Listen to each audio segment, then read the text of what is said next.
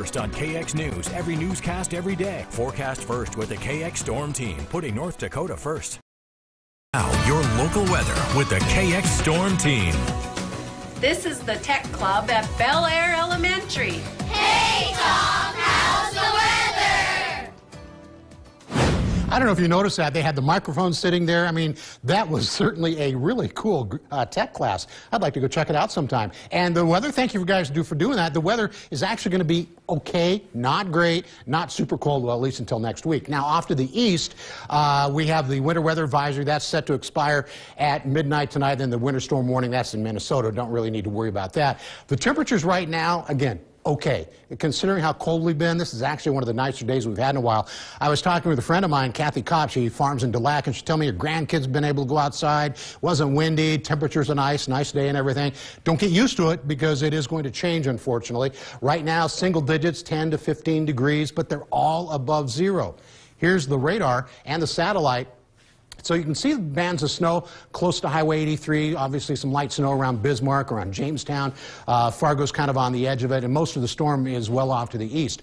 Now around the rest of the country, here's that storm, and it's kind of spinning up into the Great Lakes right now. Another storm on the Pacific coast, that's going to be a major player, part of the major player over the weekend, and still a lot of rain and snow moving to the northeast, and something like 100 million people are being impacted by this storm system in the eastern half of the country. So our weather's been pretty decent. Now, if you're traveling, and I know it's only, Wednesday, but I just wanted to show you this. By Thursday, could be some really light snow continuing across North Dakota.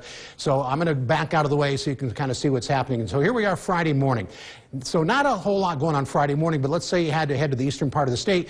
By Friday afternoon into Friday evening, there could be a band of snow, maybe several inches of snow in southeastern North Dakota. That's just the early part of the storm system. And then once we get into Saturday morning, now we're talking about a little more substantial snow for around Fargo if you're heading that way. And then once we get into the weekend, the second part of the storm moves in.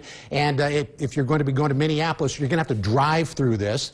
And then it looks like the bulk of that snow is actually going to be in Wisconsin now. Yesterday, it looked like Minnesota, so that would be a bit of an improvement. Our computer models are showing that we'll have a fairly cloudy sky tonight into tomorrow morning. By tomorrow afternoon, fairly cloudy. The temperatures will be maybe a couple of degrees cooler than what they were today. Sky might clear out a little bit Friday morning. Of course, that means colder temperatures. Here we are Friday afternoon. Could be some more snow in the south central and southeast.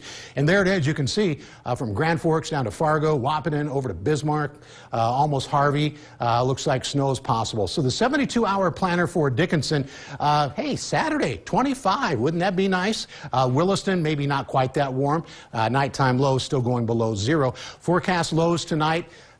A lot of them below zero, obviously, but it's not like the deep freeze, at least tonight. Tomorrow, daytime highs 10 to 15 degrees as an average. Here's a look at the next 7 days.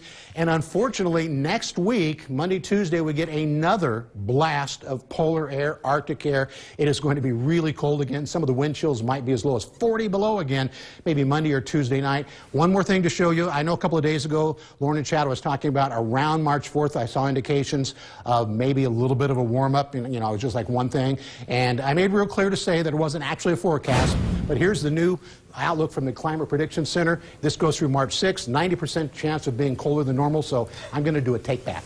You can't do that. That doesn't count. I am so Terrible bummed. news. Thanks anyway, Tom.